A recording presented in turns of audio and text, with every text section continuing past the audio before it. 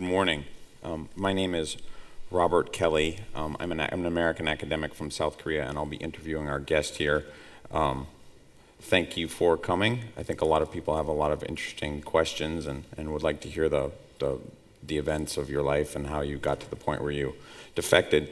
So we have about 15 minutes, so I'm going to jump right in because the ambassador has a great deal of interesting things to say. So we've seen over the years, I think most of us are now aware that the average North Korean citizen struggles, right? We know that the average North Korean faces a caloric deficit. We understand that the average North Korean sort of lives under a police state. But I think many people are curious what it's like for a North Korean diplomat. Did you have a sense of distinction from the rest of the population? What was life like near the top of the North Korean system? Interesting question. Whenever I travel worldwide, the first question I receive is that why did you defect? You are one of the highest ranking of North Korea. You are rich in North Korea. You have all those privileges. What's the reason? So whenever I have these questions, I defect North Korea for freedom. As a diplomat, I spent some time in Europe. For instance, I served in North Korean embassies in Denmark, Sweden, and my last two service was in London. And whenever I work in those foreign countries, I always took my wife and my two sons with me, and my last post was in London.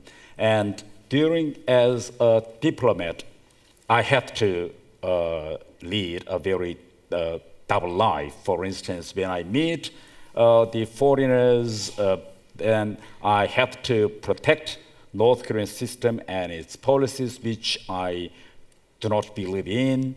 But in the evening, when we have family, the dinner, we have always the debate about the British system and North Korea.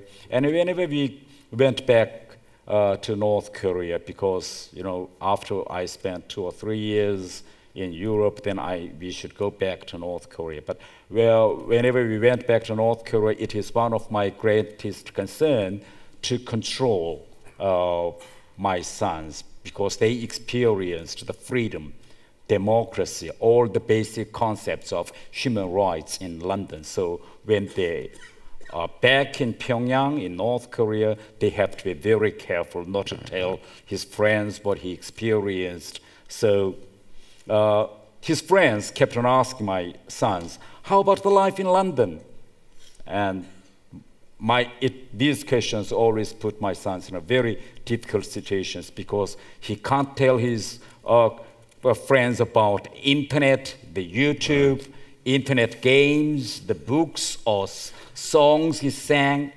So my sons always ask me, Daddy, my friends kept on asking about our life in London. Then my answer is that, please read the Oliver Twist again. About, that is one of the few novels which were allowed to be read in North Korea. And my son would copy some of the stories of Oliver Twist and tell his friends.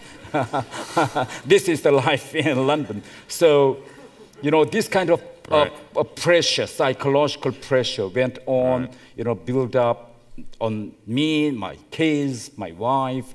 So when my kids were controllable when they were young, but when they reached the age of, my first son, when he reached the age of 26, my second one was 19, they have their own, viewpoints, and they were very much frustrated. But so at last I decided to break free, because as a father, I think it is my last mission to cut the chain of slavery, because I thought that the life as a diplomat and the life of the children of diplomats of North Korea is nothing but more than the slavery. That is the main reason. And you've defined North Korea as a modern-day slave state. Would you like to expand on that?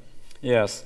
First of all, North Korean system always brainwashes people that North Korea is the capitalist paradise, where the free education, free medical care, free housing are applied to the masses of the people, and the capitalism is the devil, But actually, these free education, free housing, free medical care are only available to some group of the people, because North Korea is a society which is built on classification of its people. Around 20 or 50% of the population are belonging to so-called core class, where I used to belong. And only these people are privileged to enjoy some of the benefits of North Korean system. And the majority of the North Korean people are banned to enter good jobs, like the job like me, or they are banned to enter good universities, good jobs. There is absolutely no freedom. I want to tell them that even in North Korea, there's no freedom to be unemployed. Yeah. Can you imagine? There is no freedom to be unemployed. The government and the regime appoint your job. And if you are appointed a job, you have to follow the instructions of the regime. Okay. I think many people wonder, now that we have a new Kim in charge, we have a third Kim Jong-un, is there any possibility of shifting loyalties within the regime? Do you see any change, anything going on within the North Korean elite, within the leadership that symbolizes that there might be change coming? These years, I think, changes are taking place, but the changes are taking place very slowly because of the smuggling in a lot of cultural contents of South Korea, America.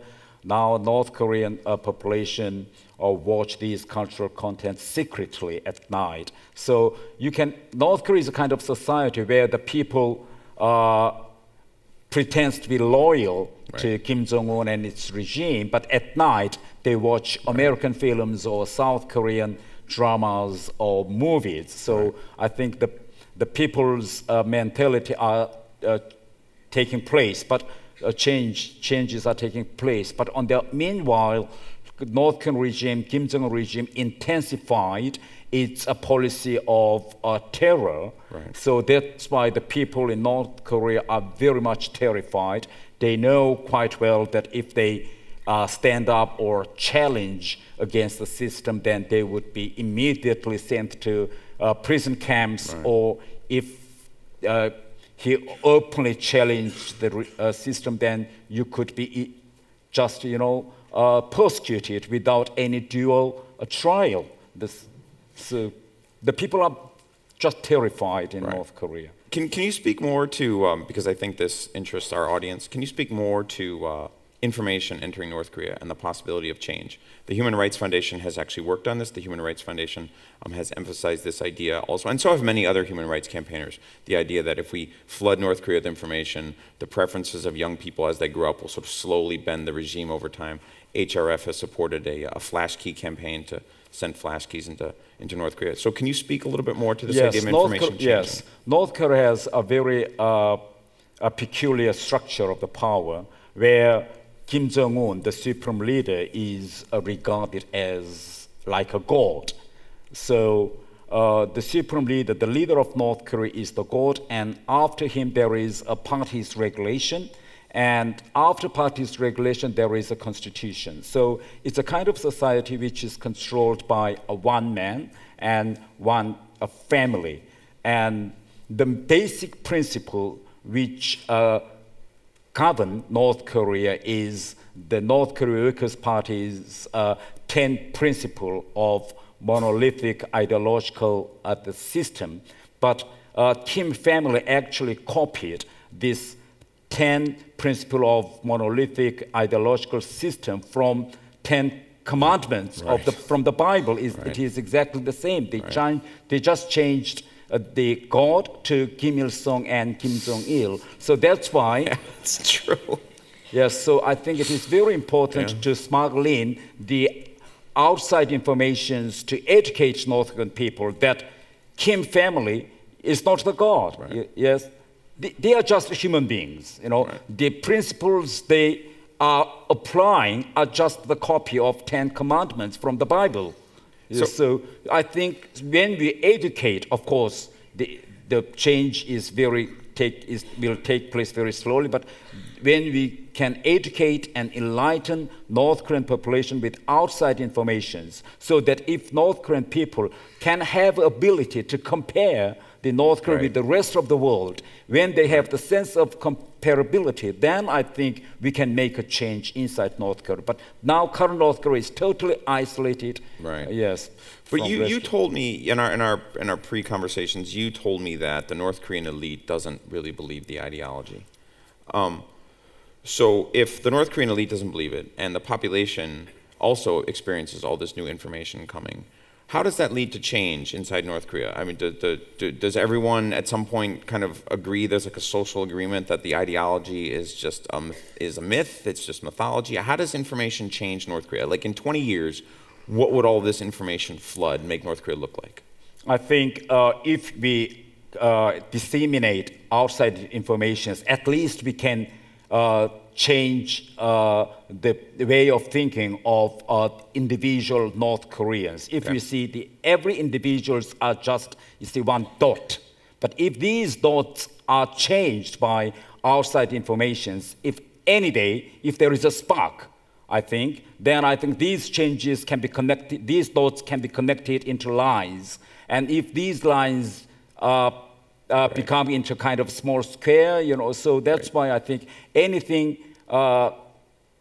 can take place if we can educate it by, we can educate North Korean population by dissemination of informations. Because the difference between the communist states and capitalist states is that nothing is predictable in communist states, because everything was suppressed by the regime. The people do not open their minds easily, so even the regime do not understand how much frustrated North Korean people are at this moment. So I think the most important thing is to disseminate as much as information. We should smuggle in more and more so that the people must be educated in advance. Okay, we've only got a couple more minutes, so I'd like to ask a little bit about the human rights violations, which I think are pretty well known now. And in the West, the UN released a major report shepherded by Michael Kirby a few years ago that goes into pretty grim detail. I would encourage you all to read at least the précis if you have the time. As a diplomat, how much did you know about this? I mean, were you aware of the level of torture and brutality in the gulags? Kirby analogized the North Korean gulag system to the Nazi concentration camp system, which is pretty horrific. Are North Korean elites aware of this? Were you aware of this? Of course, you see, everyone in North Korea knows these political prison camps. It is a common knowledge. For instance, when someone beside you just disappear, then without any explanation by the government, by the regime, then everyone would just know that, he and his family are sent to prison camps. For instance, in recent years, when the uncle of Kim Jong-un was persecuted openly in North Korea, a lot of my colleagues just disappeared. For instance, the ambassador to Cuba, to Malaysia, they were just sent to prison camps because nobody knows where. And my friend, the ambassador to Sweden, ambassador to UNESCO, all of a sudden were called back to Pyongyang and they were expelled from the Ministry of Foreign. So these kind of things are very common, even just beside me. So it's really a universal and common knowledge about the presence of prison camps in North Korea. Is it possible, and I think another thing that a lot of us on the outside are interested in, is it possible for outsiders to pressure North Korea into improving the human rights situation? Right? I mean, there's a huge human rights campaign out there, especially in the West, that looks at North Korea. Lots of groups have looked at this. Amnesty, Human Rights Watch, HRF, lots of groups have worried about North Korean human rights over the years.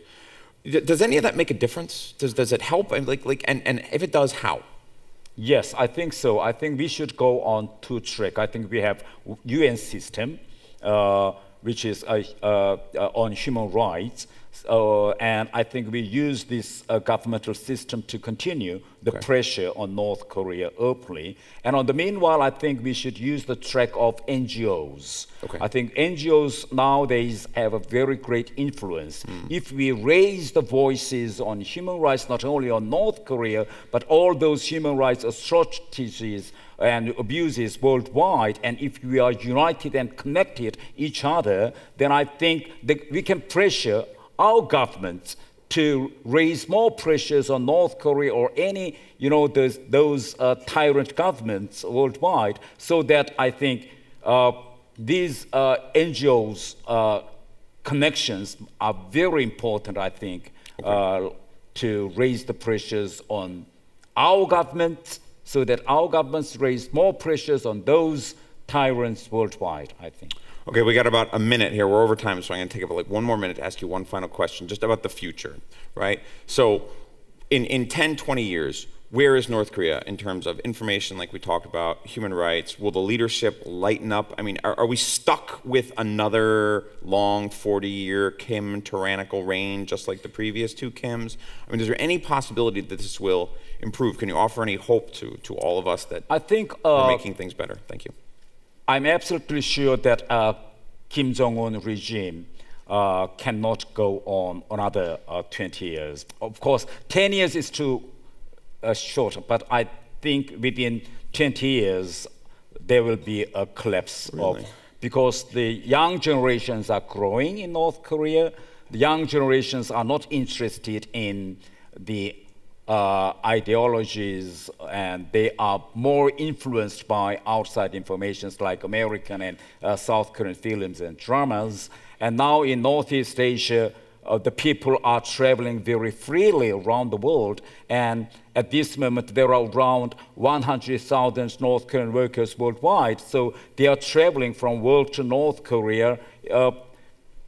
So these people carry these informations. When they travel to other countries for work, they see the free world and they see the free movement of the people. So this kind of, the knowledges may reach the majority of the people. So that's why I think North Korea will be changed within 20 years. That's we great. Should have a hope. Very optimistic. Well, we really are out of time. Thank you all for coming. Thank you very much. That was fantastic. Thank you. That was wonderful. Thank you. Okay. Yeah, thank you.